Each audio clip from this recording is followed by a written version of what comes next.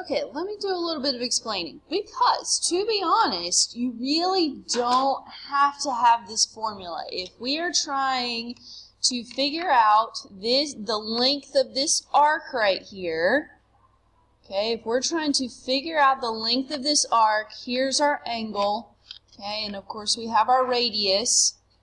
Now, without using this formula, can anybody tell me how you would go about figuring out the length of this arc if you know the radius and you know the angle? What's a way that you could figure out the length of that arc right there?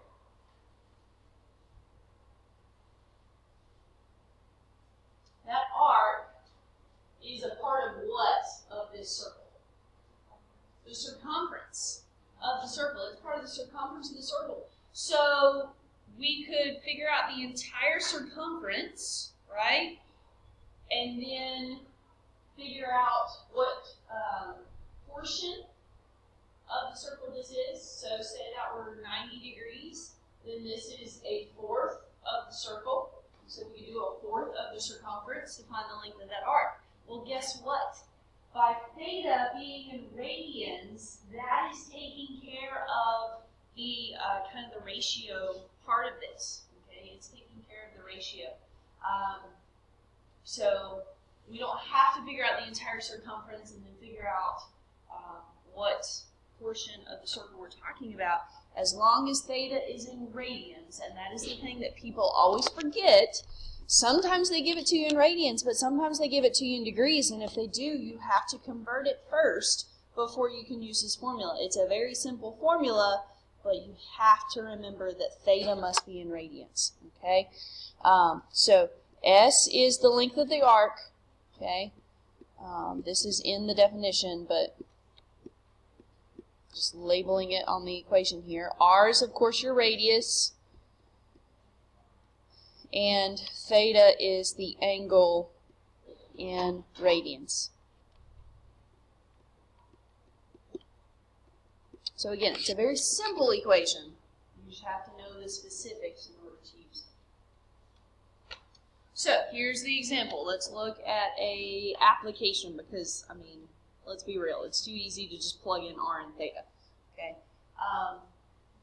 We want to find the perimeter of a 60-degree slice of a large pizza, and in this case, a large has a 7-inch radius.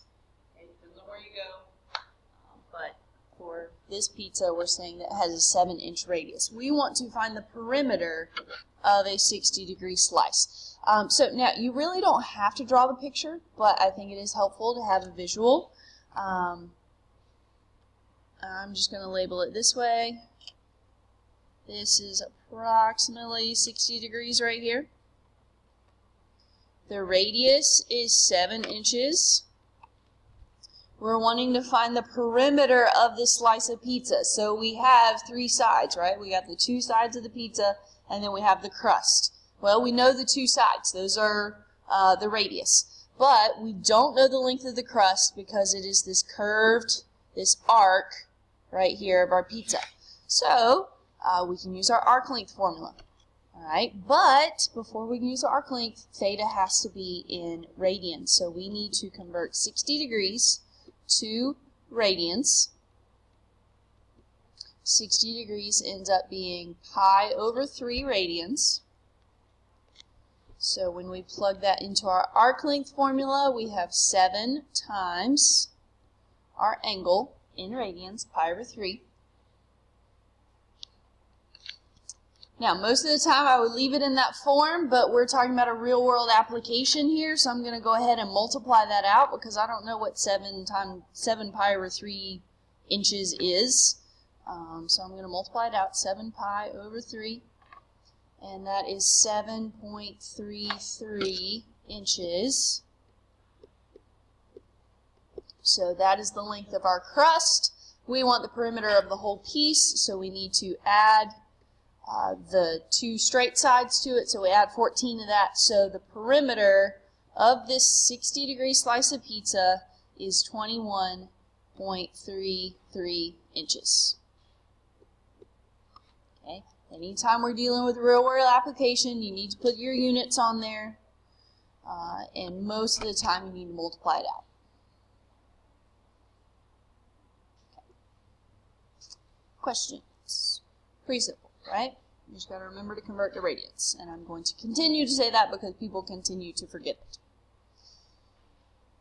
Let's look at another application. All right. I know we have a few track people in here, okay?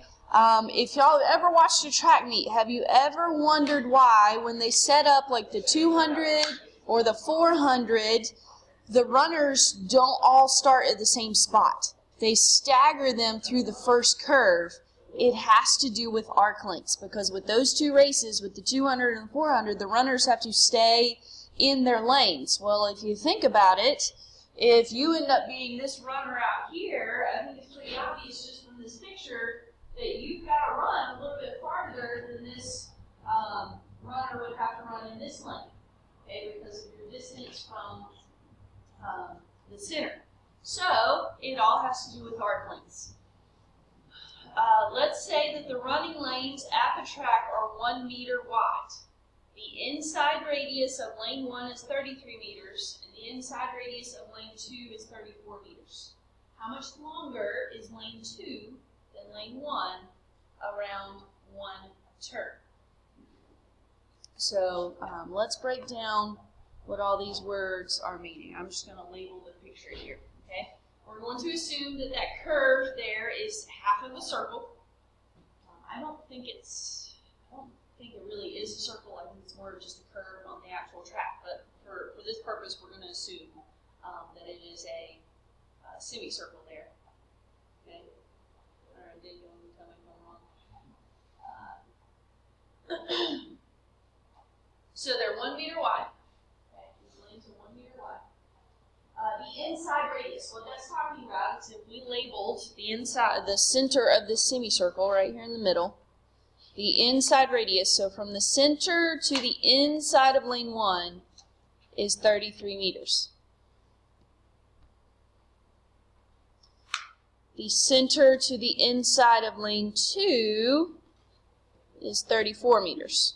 Okay, and there's no significance in me labeling it in a different spot. I just wanted you to see the difference there.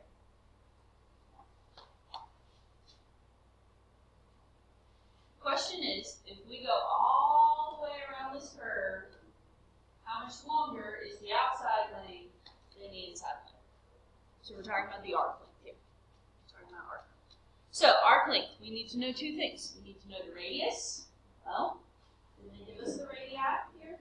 Okay. 33 and 34 are two radius measures. And we need to know the angle. Well, they didn't give us an angle. So let's think about the situation. We're starting here.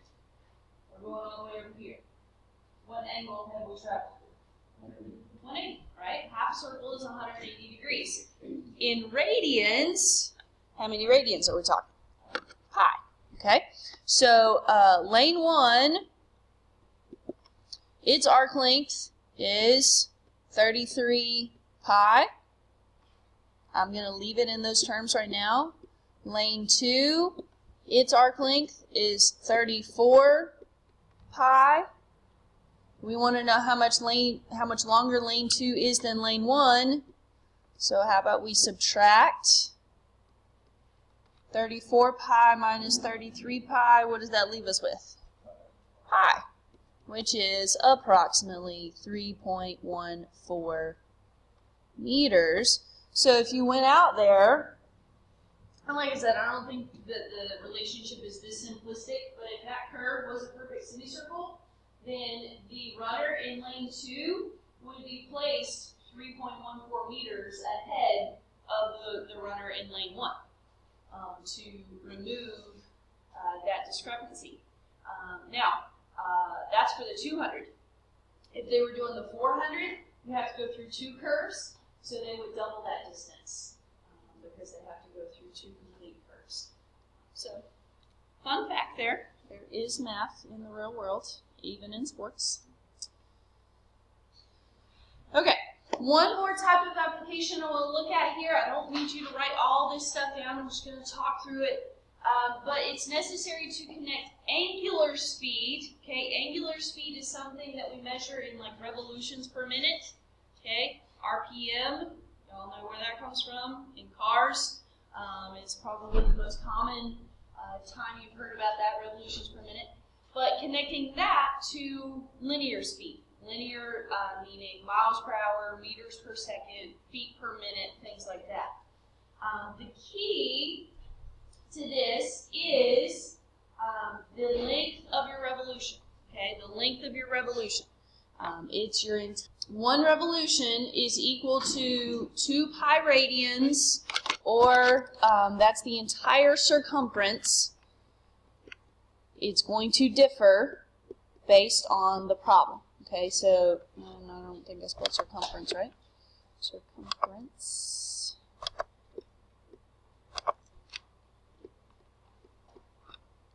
Okay, so you do need to write this down right here. Okay, 2 pi radians is 1 revolution.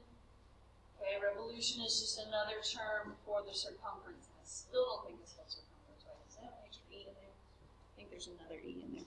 Circumference. I don't know. Anyways, I'm usually good at the English stuff, but today I'm tired. Anyways. Okay, so let's look at a problem. We have a truck that has wheels that are 36 inches in diameter. The wheels are rotating at 630 RPM, or revolutions per minute. Let's find the truck's speed in miles per hour, because revolutions per minute doesn't really mean a lot to us. We don't really have anything to reference that against. Miles per hour means a little bit more to us. You know, we know the difference between 35 miles per hour and 65 miles per hour, okay? So, we're going to start, and most of my classes call these stoichiometry problems because they kind of end up looking like those problems in chemistry where you have to convert all the different units. Okay, so we're going to, if you kind of keep that in the back of your mind, I think it kind of helps you out as we're doing this. So 630 revolutions per minute is what we're starting with. And I always go to the end of the line of my paper and I put what I'm trying to end up with. So in this case, we want to end up with miles per hour. And I got to figure out how to get there. All right. Now, the easiest part is converting the time, obviously. Okay, going from minutes to hours is not that difficult. How many minutes are in an hour? 60 minutes in an hour. So, minutes were on the bottom, so I got to put them on the top so I can cancel them. That means hours goes on the bottom, which is good because that's where I want it. I want hours on the bottom. So, minutes cancels. Okay, the minutes cancel, and this helps some people, it doesn't help some people, but when I get the units that I want, I circle them, so that I know I don't have to do anything else with the bottom of this function, or this expression, okay? I'm just going to work with trying to get revolutions to turn into miles. Alright, so, we've got to use this relationship right here. 1 revolution is equal to the length of my circumference. 1 revolution is equal to the length of my circumference. So, for this problem, thank you, Timmy. 1 revolution was on top. I'm trying to get rid of it, so I got to put it on the bottom. What is the length of the circumference of these wheels? 36 times pi. The diameter was 36, so circumference is pi times the diameter. So all we have to do is 36 times pi. Now we do need those units right there. That's very important. Okay? The diameter was in inches, so we need to put inches right there. So now my revolutions have canceled. Still don't have what I want though. I'm trying to get from inches, I really want miles. I really want miles. Now, I don't know about you, but I don't know how many inches are in a mile. So I'm going to have to, there's got to be an intermediate step in here somewhere, okay? I do know how many inches are in a foot. Okay, there are 12 inches in 1 foot. Inches were on top, so I put them on the bottom because I want them to cancel out. Anybody know how many feet are in a mile? 5280. 5,280.